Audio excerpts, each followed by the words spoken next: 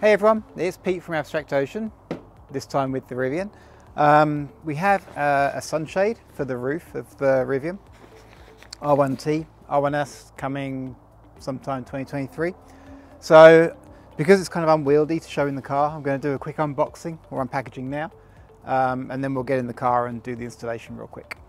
So in the package,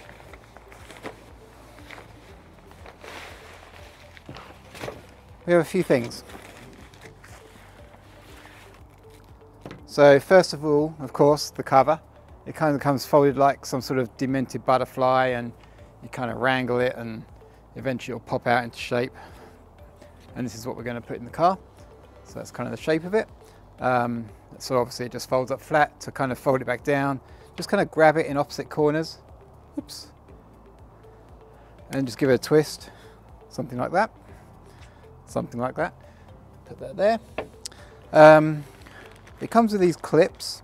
So these clip around the edge. Hopefully the camera can get that if I get real close. But I think there's 10 of them, 8 or 10 of them in the pack. Just kind of want 2 on each side, maybe 1 at the back. We'll experiment when we install it in the car. But this piece just clips underneath the edge of the sunshade, and then this bit just kind of pushes into the headliner. Real easy. And then we include a couple of these little magnetic pucks. If I open one up. Alright, so you have the puck itself, which you hold on to. Then you have this little metal disc, and it's self-adhesive as well. So my recommendation is you don't have to use both of them if you don't want, but the idea of these is it stops the sag in the middle.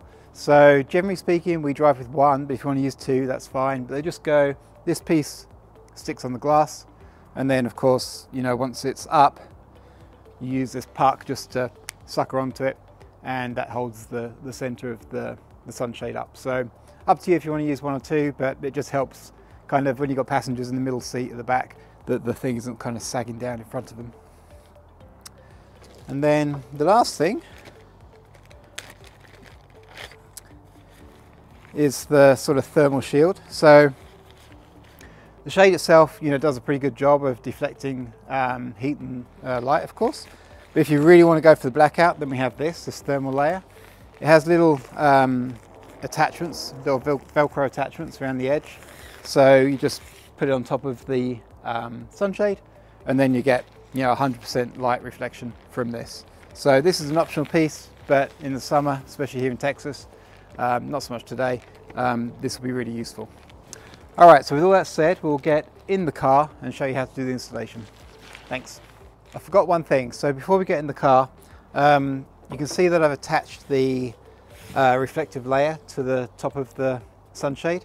So these both have a certain shape, and if you look on this edge, this kind of has a gentle curve to it, whereas this piece, and there's kind of this little sort of tab marker here, is dead straight. So this is the rear, this is the front, and you can see this just attaches with these little Velcro tabs. But if you have this turned around, it's not going to quite fit right. So I just wanted to show you outside the car. This is how it clips on, and this edge with the curve is what goes to the front, the windshield end of the roof. Okay, now we'll get inside. Okay, here I am in the back of the truck, mostly because I'm recording it, so you would probably install this from the front, but nevertheless, here's the sunshade. I've already fitted the little magnetic disc, or this isn't magnetic, this is just a little stainless steel disc. This puck is what sticks to it, like so. Remember, that's to kind of hold up any sag in the middle of the screen. If you want to install both of them, you are supplied with 2, you know, kind of one here, but I've just gone straight in the middle, just kind of eyeball it down from the emergency hazard light button. Good enough, you don't need to be too precise. So now we're going to unfurl this. This is probably where I get lost in it. Alrighty, and then we get it above the seats, like so. So I'm looking for that back mark. If you remember on the intro video, there's a straight edge and there's an edge with kind of a shallow arc, which is what fits to the front. So I've got the straight edge at the back here, and I'm going to grab a couple of these clips just to get started.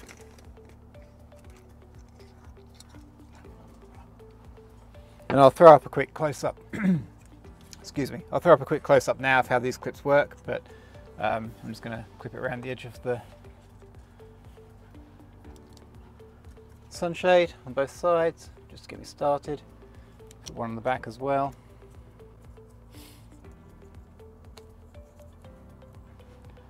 And they just slide underneath the trim, like that, like that. And then we'll do this one over here. And just kind of the natural spring of the sunshade holds it up there, as you can see.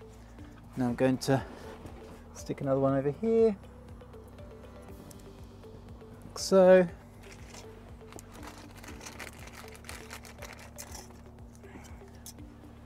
One over here.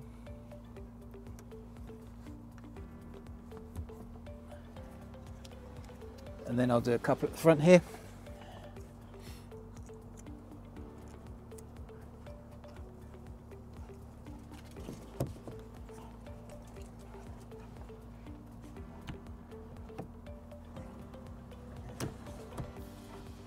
And there you have it. You can see that's a perfect fit. And then I'm going to grab my little magnetic puck, find my little disc, like that, and that just holds up the middle of it. If you want to use the thermal layer, then as I mentioned, this has a certain orientation as well. So the easiest thing to do is to fit it when you're outside the car, just do it in your truck bed like I did, then bring it inside and pop it up. So pretty straightforward as well. But there you go. That is our sunshade for the R1T. Thanks for watching.